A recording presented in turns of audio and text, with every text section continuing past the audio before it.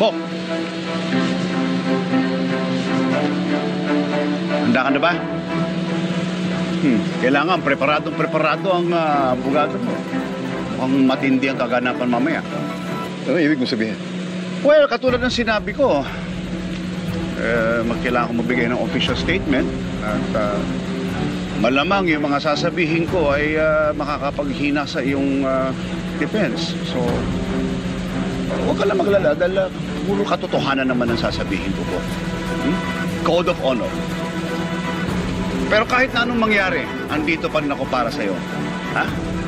Kahit pa sa labas ng kampo tayo magkita. Gawin mo lang kung ano yung tama. At ako naman gagawin kong lahat para ipaglaban ng sarili ko. Sa ganun, sigurado namang dito pa rin tayo sa kampo magkikita. Alright. Good luck po. Diba?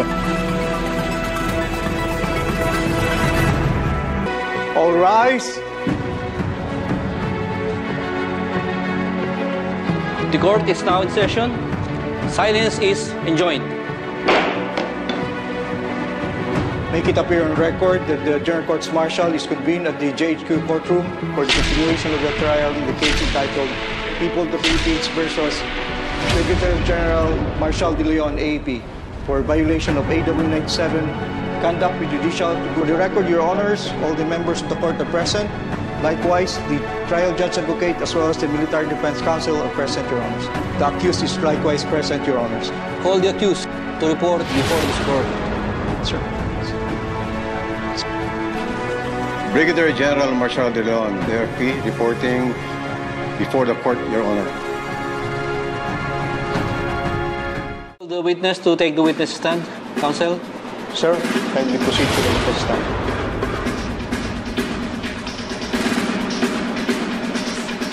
Brigadier General Gregorio Maximillano reporting before the court martial as ordered. Do you swear to tell the truth, the whole truth, and nothing but the truth before this honorable court? I do. I am Brigadier General Gregorio Maximillano, AFP, Commander of the 7th Infantry Division, and I have been tasked to replace Brigadier General Marcial de Leon, who was a former commander of the 7th Infantry Division. The command is currently tasked to pursue terrorists within the area of responsibility, which includes the pursuit of Santiago Guerrero. Mr. Witness, sir, kilala niyo ho ba ang akusado na si General de Leon?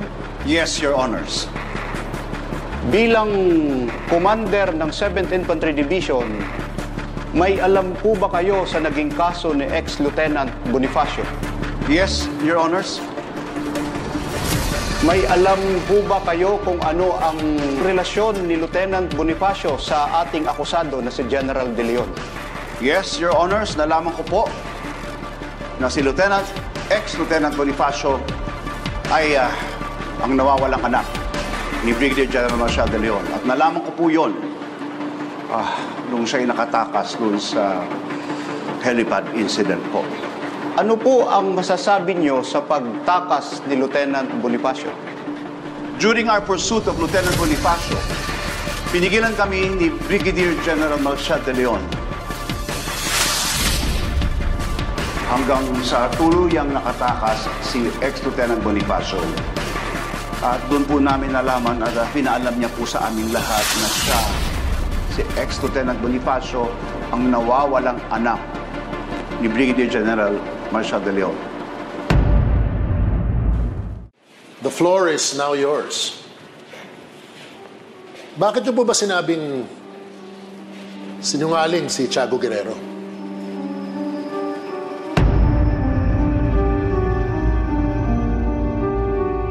Dahil nakita ko mismo si Major Edgar Del Fierro habang nag-training kami noon. Nagpakilala siya na kaibigan ni Chuck. Sumabot siya sa samahan.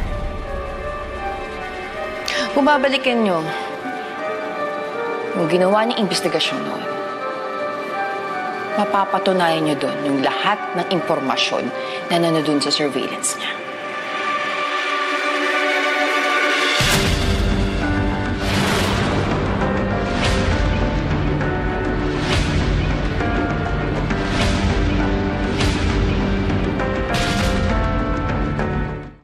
for watching The General's Daughter. For more videos, subscribe to ABS-CBN Entertainment YouTube channel and click the I button.